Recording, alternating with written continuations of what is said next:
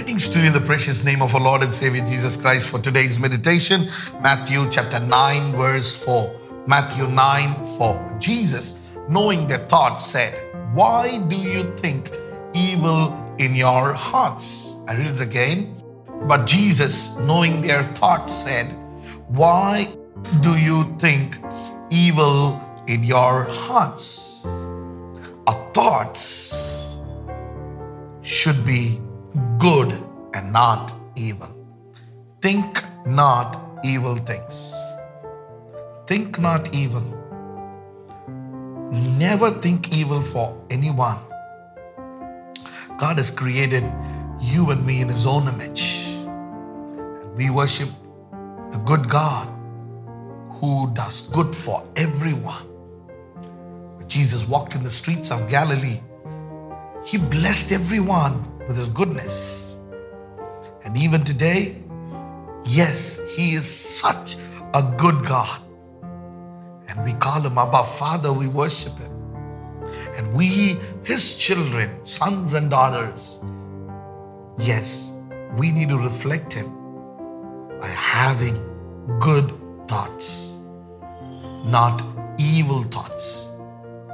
Many times these evil thoughts, they come inside of us. It kills our spiritual life. It kills our holiness.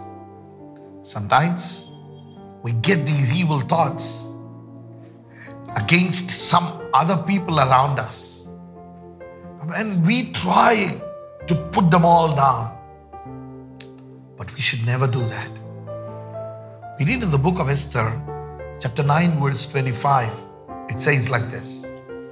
But when Esther came before the king, he commanded by letter that this wicked plot which Haman had devised against the Jews should written on his own head, and that he and his sons should be hanged on the gallows. Haman had a plan, a plot against all the Jews. Why? Just because of one man called Mordecai. Just because Mordecai did not salute him, this Haman had grudge against Mordecai. And he not only wanted to punish Mordecai, but he wanted to take a revenge for all the Jewish people. But what happened?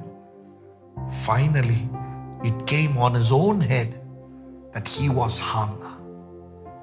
Today, we need to be very careful that we will not have evil thoughts.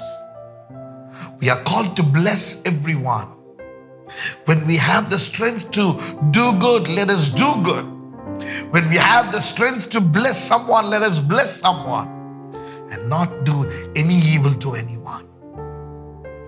And when we live that life, a truthful life, and have the mind of Christ, we are called blessed. Shall we pray? Gracious, loving Heavenly Father, thank you for your word this morning. Lord, we pray that you will touch our mind, our thoughts this morning. That in our thoughts we will not have evil thoughts, Lord, that will destroy us. Help us, Lord, that we will always have good thoughts and we will have the mind of Christ in us. Bless everyone who are listening to this word. Let your powerful name be glorified. Give you all the glory, honor, and praise. In Jesus' name we pray. Amen. Amen. May God bless you.